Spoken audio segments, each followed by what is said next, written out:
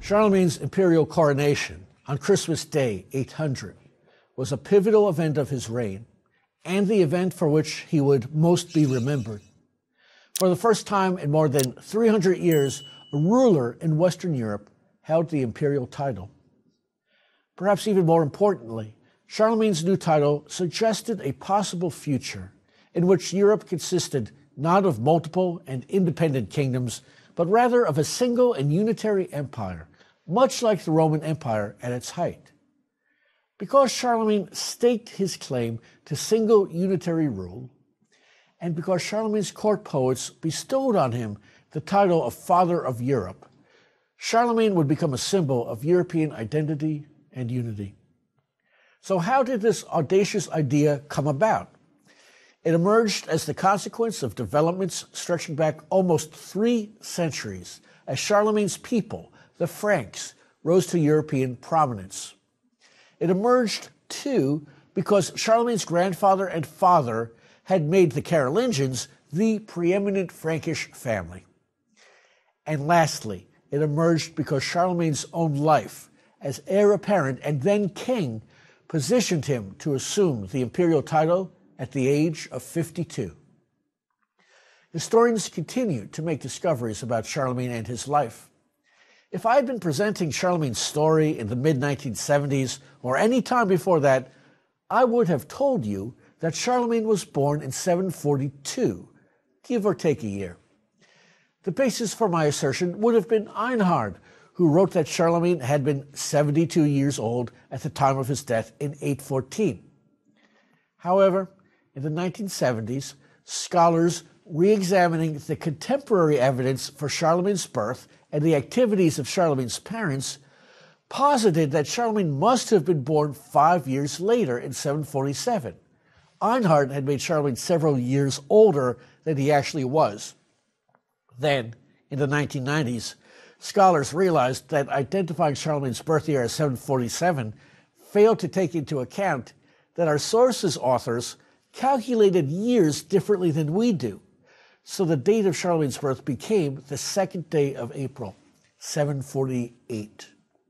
The place of Charlemagne's birth is still uncertain, but it was somewhere in the kingdom of the Franks, and he himself was a Frank. The English word Frank, meaning honest, and before that free, is derived from the name of Charlemagne's people. The Franks were a Germanic people, one of many that had entered the western half of the Roman Empire in the 4th and 5th centuries. Like other Germanic peoples, the Franks had established their own independent territories and kingdoms within the western half of the Roman Empire. The person with the best claim to have been the first king of the Franks was Clovis, who died in 511. Thanks to the name Clovis, French and German history would be filled with figures named Louis and Ludwig, both names derived from Clovis. Clovis and then his Frankish subjects converted to the Catholic variant of Christianity. The Franks' conversion likely facilitated Frankish rule over the Catholic Gallo-Roman population. The Frankish kingdom gradually expanded until by the early 8th century it encompassed most of what had once been Roman Gaul. During that expansion, multiple linguistic divides began to emerge among the Franks. Those Franks living in northeastern regions along the Rhine River Valley and thereabouts continued to speak Frankish, a Germanic language. Everywhere else, Franks began to speak a form of Latin that evolved into Old French. The Franks' own Germanic language influenced the newly emerging Old French language, with the influence stronger in the north than in the south. The influence often took the form of loan words. Modern French has perhaps 1,000 loan words that came from Frankish and pushed out Latin alternatives. These linguistic borrowings give us some sense of what the Franks were doing and of how others perceived the Franks.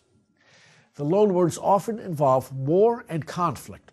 For example, the Latin word for war was bellum, but the French word today is guerre, which is quite different and of Frankish origin.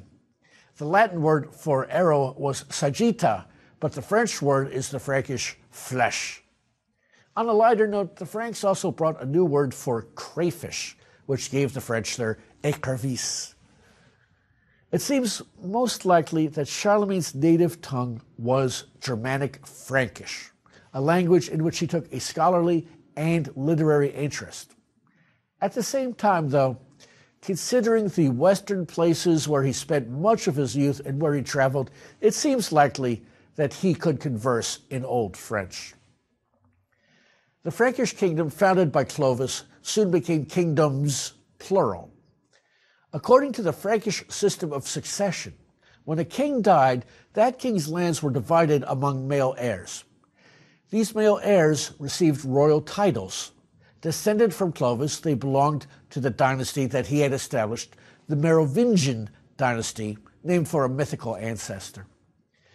This system of dividing the kingdom, known as partible inheritance, left the Frankish territory in a state of constant flux. Kingdoms proliferated and consolidated, expanded and contracted. At the time of Charlemagne's birth, the Frankish kingdoms included most of what is present-day France, Belgium, and the Netherlands, plus parts of present-day Germany.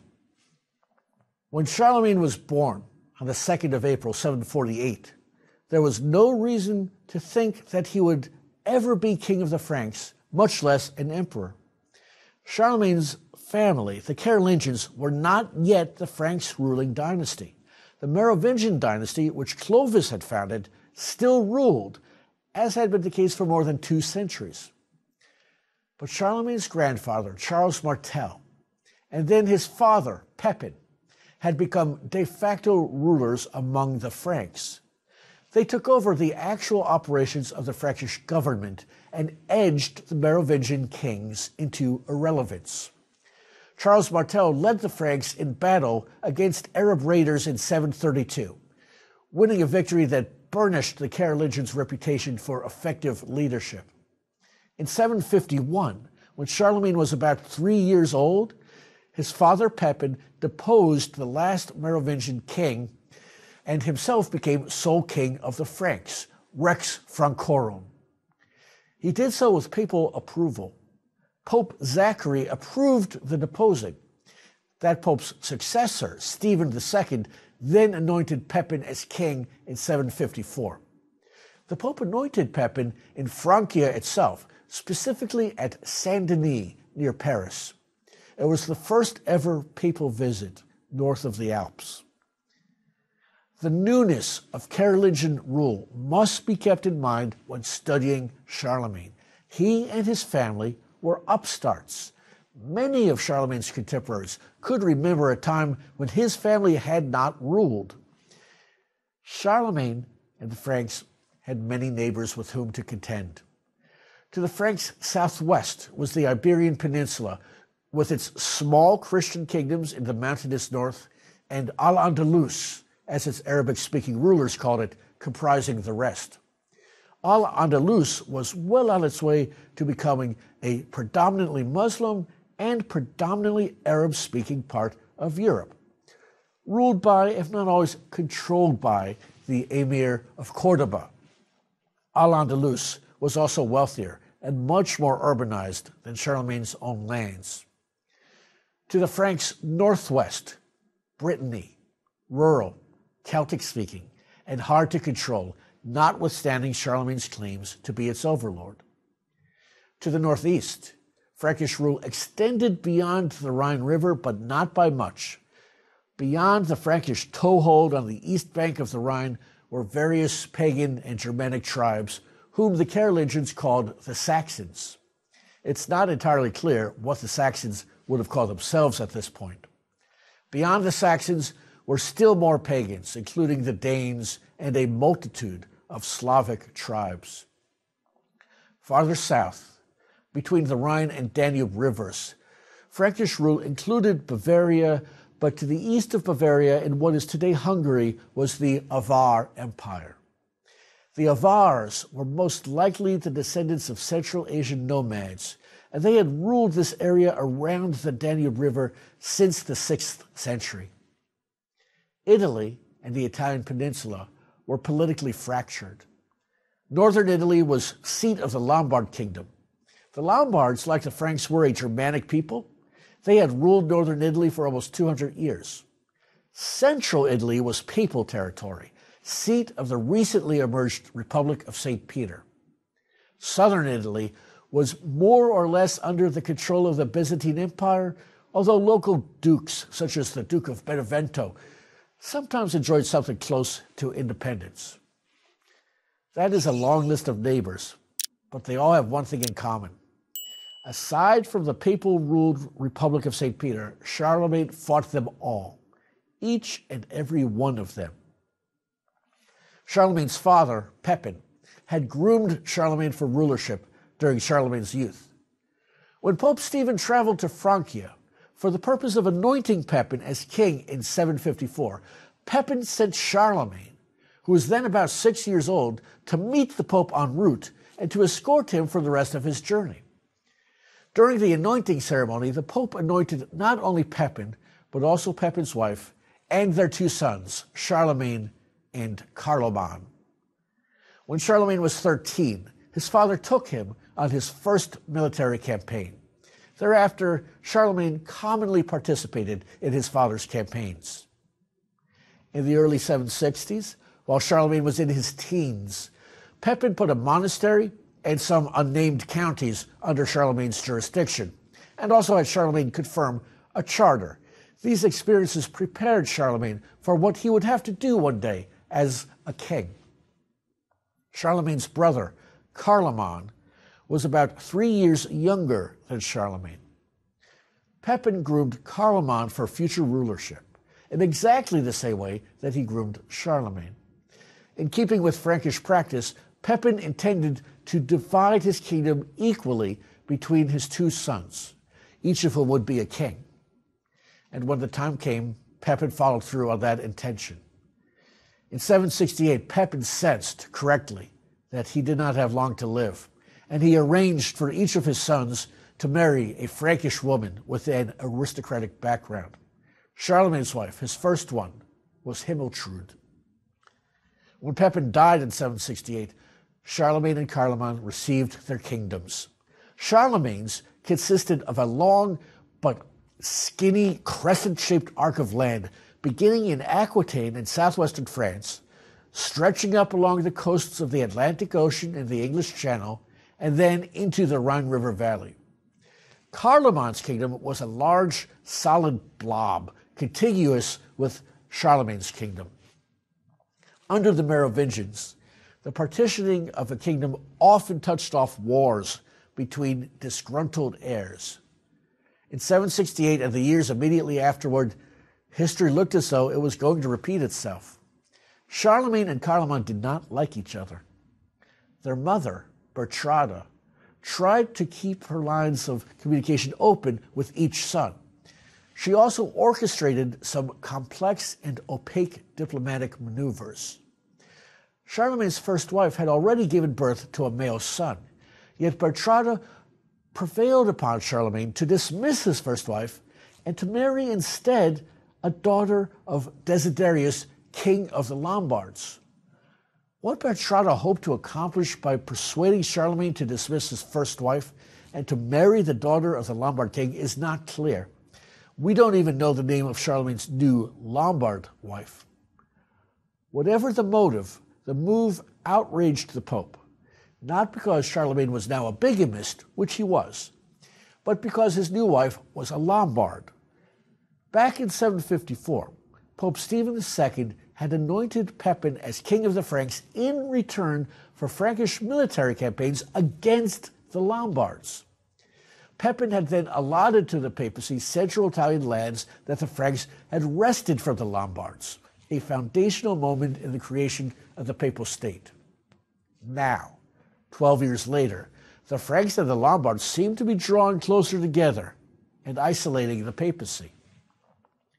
Meanwhile, Charlemagne and Carloman edged closer to war with each other. At his accession as king, Charlemagne faced resistance in Aquitaine. Carloman refused to help Charlemagne to quell the resistance, and Charlemagne seems to have retaliated by shoving Carloman out of Aquitaine entirely. Then, suddenly and unexpectedly, Carloman died of natural causes at the age of around 20. Immediately, the succession of Carloman became a pressing and contested issue. He had already fathered 2 sons by his wife, Gerberga. Some within Carloman's kingdom pledged their support to those children. Others within Carloman's kingdom, though, pledged their support to Charlemagne. Gerberga and her 2 children fled to Italy and placed themselves under the protection of Desiderius, king of the Lombards.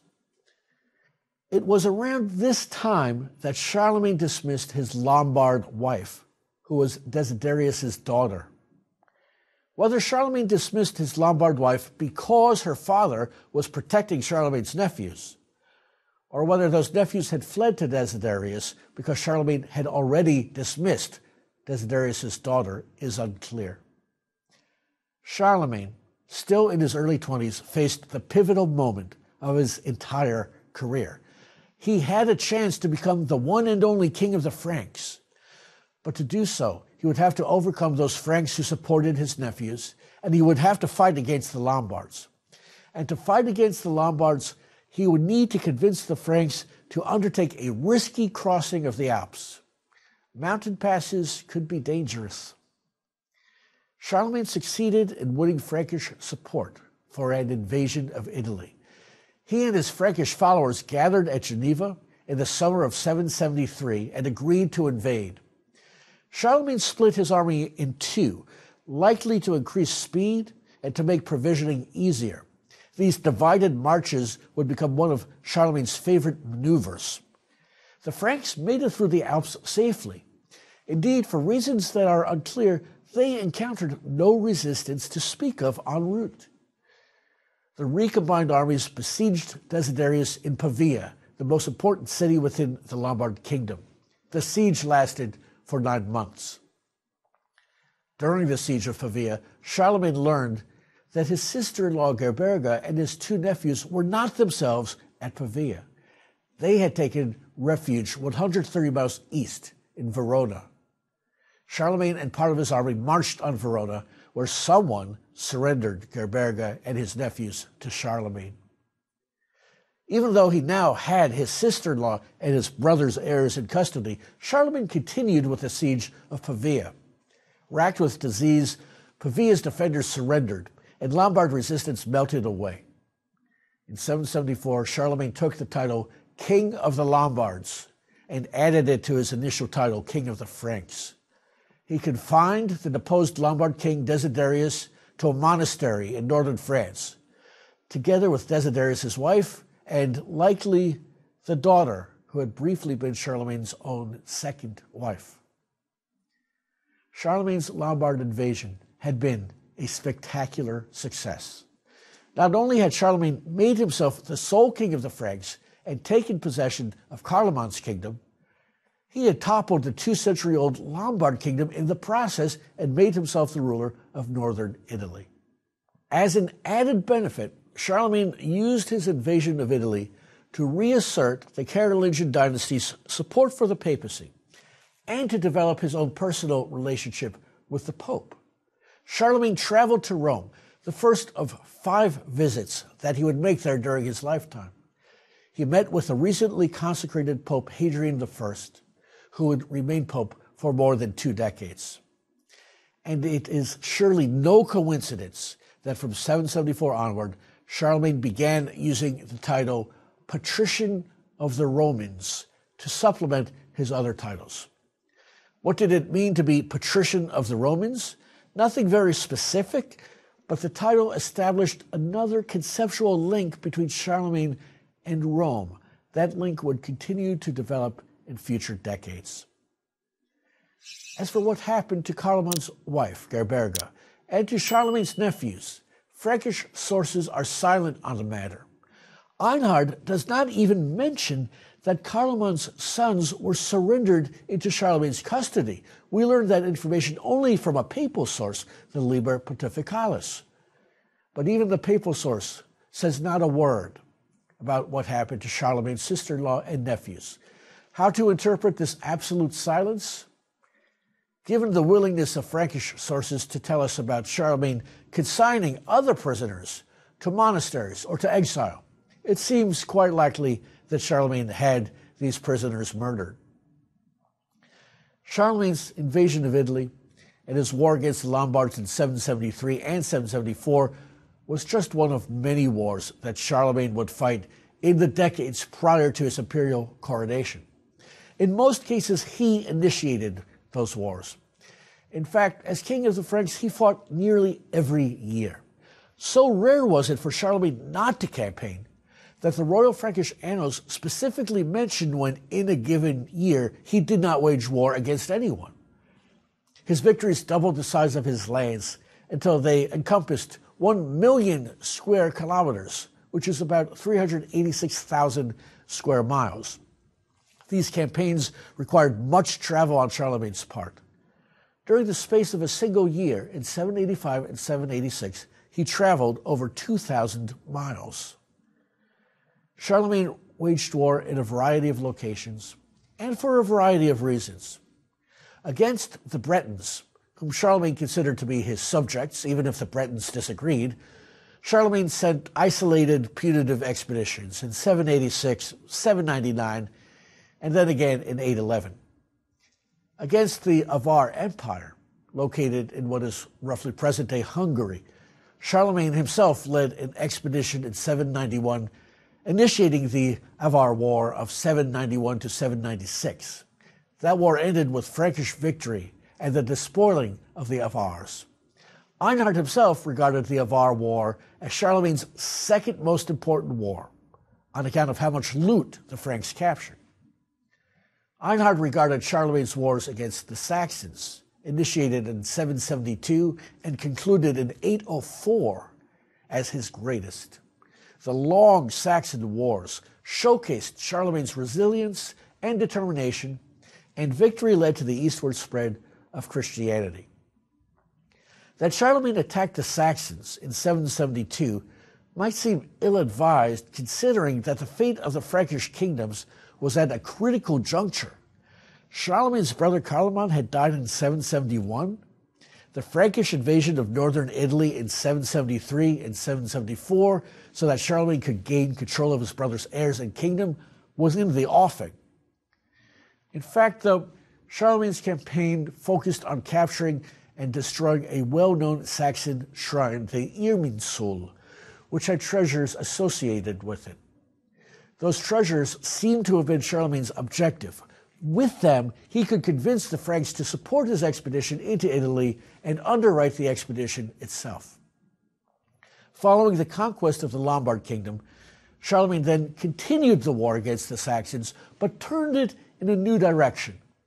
Saxony had multiple pagan tribes, wooden fortifications, and no towns to speak of. It was quite different from Lombard Italy, with its walled cities and its ubiquitous vestiges of the Roman classical past.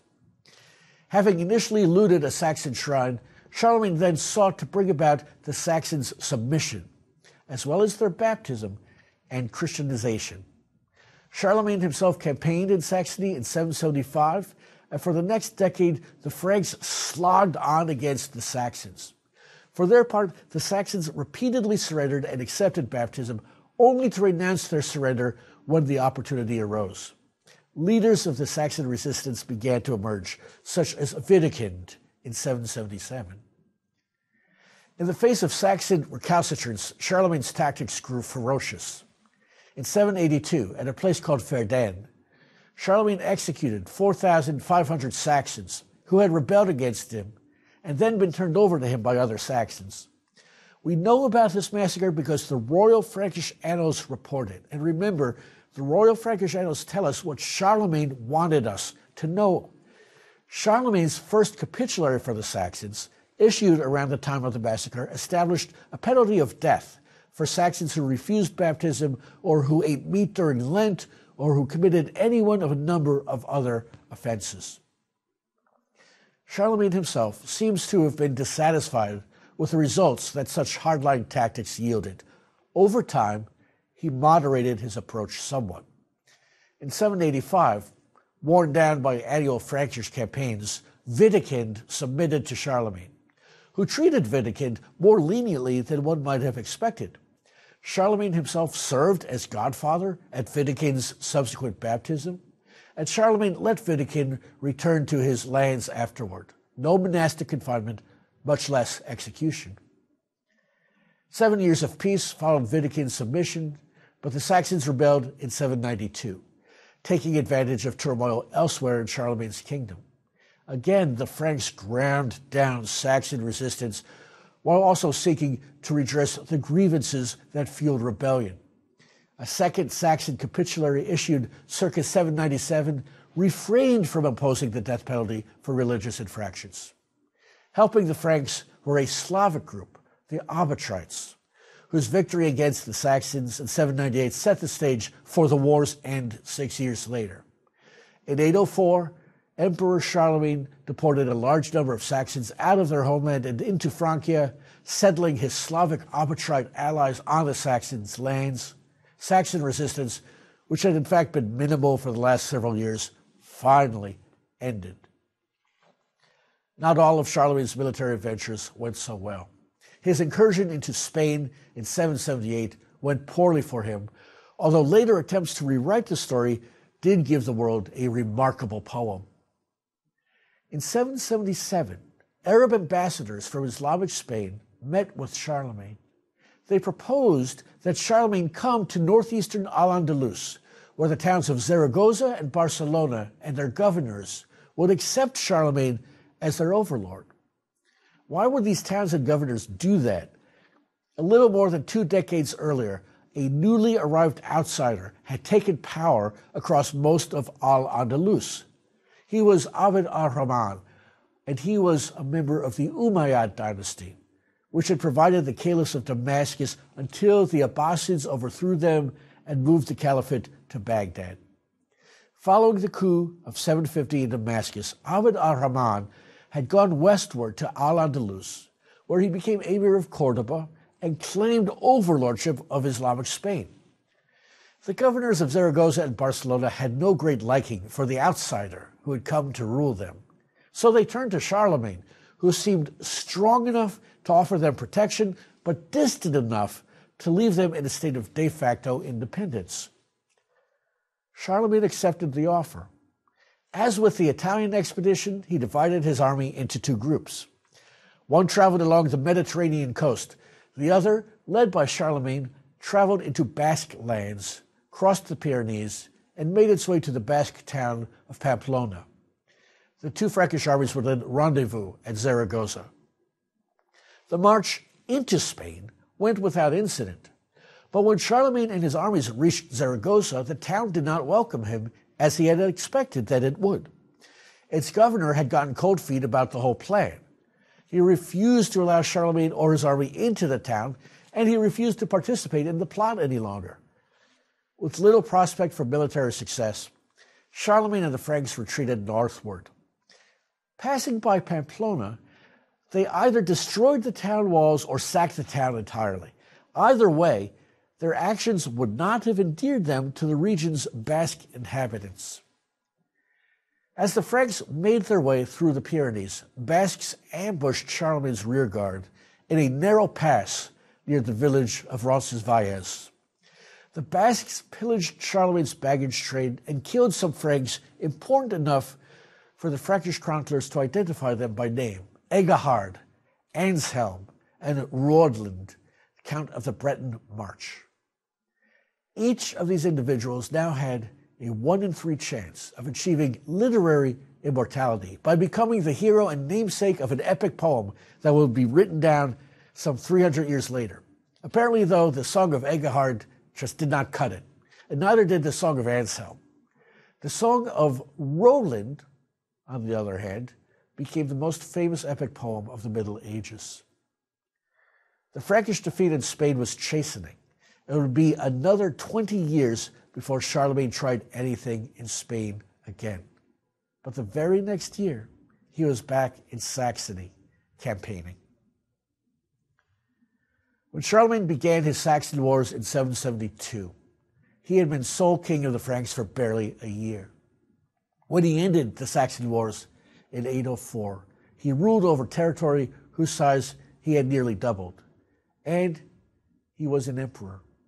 In the next lesson, we will revisit Charlemagne's imperial coronation on Christmas Day 800, and we will explore how Charlemagne's life changed after he became an emperor.